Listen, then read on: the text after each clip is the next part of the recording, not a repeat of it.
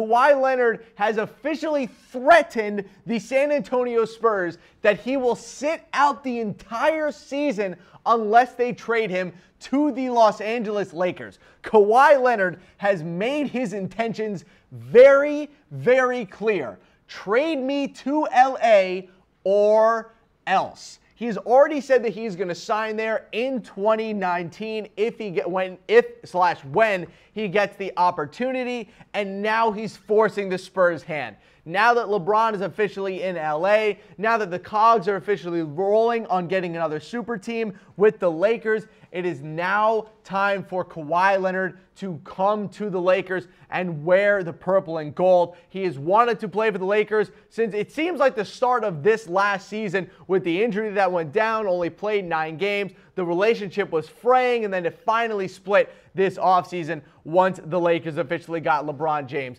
Kawhi has made his intentions very, very clear, crystal clear, in fact, to the Spurs. If you do not trade me, I will not play for you, and I will be sitting on that bench every single night while you look silly for not getting a trade package for me, or I'm just going to leave for free anyway next year and sign with the Lakers in 2019.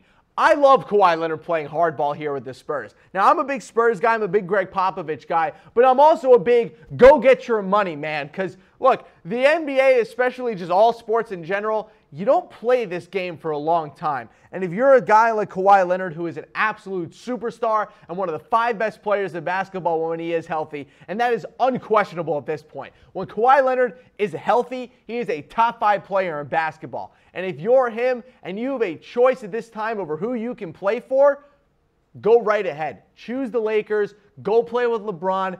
Be his number 2. Go get your max deal and figure out the rest later. He'll still be a title contender. He'll still be one of the best players in the NBA. And the Lakers, with Kawhi and LeBron, will be one of the best teams in all of basketball. Let's continue on here with our Kawhi Leonard trade rumors. Are the Lakers not willing to give up Kyle Kuzma? Well, at this time, they have told the Spurs, no Kyle Kuzma is allowed. They also said that they are completely unwilling to give up 3 first-round picks for Kawhi Leonard. Now, when the Spurs were leaking their trade negotiations with the 76ers to try to spook the Lakers, it became clear that the Spurs were asking for 2 things. They're asking for 2 current starting NBA players and 3 future first-round picks. Now, the Lakers have made it very clear, we're not giving up 3 first-round picks for Kawhi Leonard if he's just going to sign with us in 2019.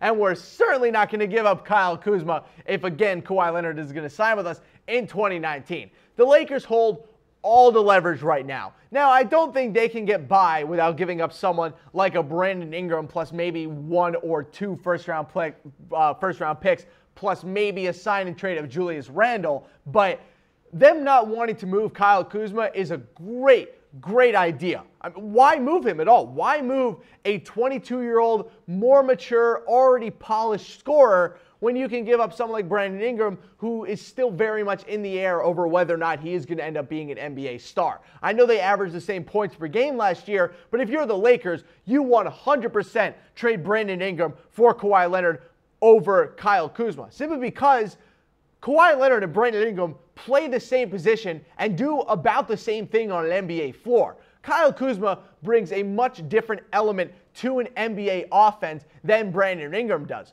I'm not saying that Kyle Kuzma is better than Brandon Ingram. I don't think we know who is better between the two quite yet. We still need to see them play a little more NBA basketball. I mean, we're going into year 3 of Brandon Ingram, year 2 of Kyle Kuzma. So we still have a long way to go to see who is better. But personally, if I'm the Lakers, I want Brandon Ingram over Kyle Kuzma in that trade, simply because, again, if you have Kawhi Leonard and you have LeBron James, what is your need to have Brandon Ingram as well? You need Kyle Kuzma to give you a bigger option at the 4 who can also shoot. But if you have Brandon Ingram, I just think it gets a little bit repetitive having LeBron and Kawhi and Brandon Ingram, especially because we know that Brandon Ingram can kind of play the point forward position. But again, you have LeBron, so you don't really need Brandon Ingram to fill that role. So Kawhi Leonard with the Lakers, don't want to give up Kyle Kuzma. I think it makes a lot of sense. You know what else makes a lot of sense? Using Autolist.com to find your new car today. Driving a car is fun. Car shopping should be too. Go to Autolist.com or download their top-rated apps. For iPhone or Android, you're watching the Cam Rogers Show. I know, I'm not Cam Rogers. I'm actually Harris Rubenstein. You can follow me on Twitter at SportsDean as I take you through the entire week of Cam Rogers shows. He is on vacation. He's up there in the Northeast enjoying the beautiful beaches that the East Coast has to offer. So I'll be taking you through all the top NBA news this week. Let's get back to Kawhi Leonard here. Is the relationship between Kawhi Leonard and the Spurs completely centered?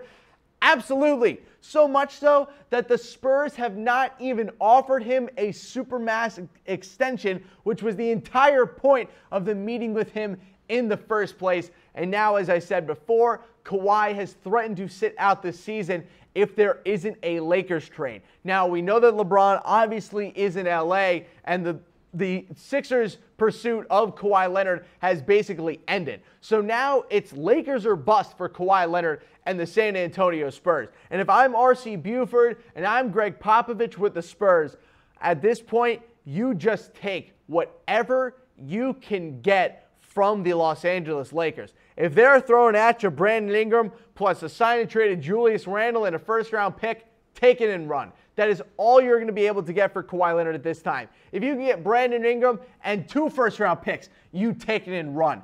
Take your players, take your picks, and go, or you're going to end up getting nothing for one of the 5 best players in basketball, and Kawhi is just going to waltz on over to the Lakers and sign with them for free. Make a trade, get some assets back for Kawhi. You won 50 games without him last year, Spurs. You'll be just fine. Imagine the Spurs team that they had last year, plus Brandon Ingram, plus some future assets to maybe make a move for another star. That is still a very good team. That is still a Western Conference Finals contending team in the San Antonio Spurs without Kawhi Leonard if they're able to pick up the likes of Brandon Ingram. So I still think the Spurs have a chance to be a good team next year.